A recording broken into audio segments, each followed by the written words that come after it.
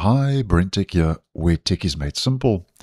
So just yesterday, I'll let you know that Microsoft had confirmed an official known issue over on its Known Issues Health dashboard page, with Microsoft saying that after installing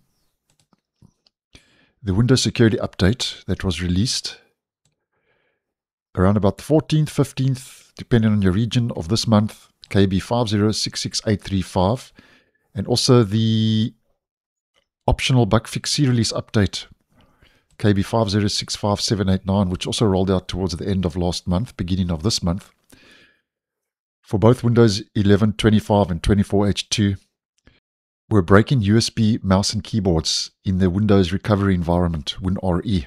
I'll leave the video linked if you'd like some more information. Now, just to let you know that Microsoft has been quick to resolve this issue, which I'm happy to see, and has rolled out an out-of-band update, which rolled out late yesterday in my part of the world, KB5070773. And out-of-band updates are emergency updates which Microsoft pushes out to fix issues they deem important enough between the normal update cycle.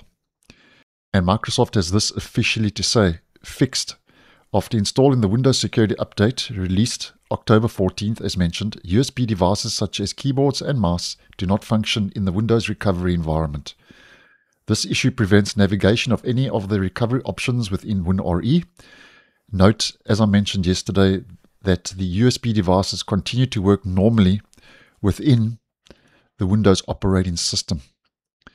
So if you were experiencing that issue, which I know some of you were and are, then head to your Windows Update page and make sure you check for updates if you're not seeing the update. But I'm sure by now it would have been downloaded automatically onto your device, because this is a compulsory mandatory update which will be downloaded and installed automatically because it's an emergency update. So just making you guys aware of it, that according to Microsoft, that issue with WinRE, mouse and keyboard not working, has been resolved, which is nice to see.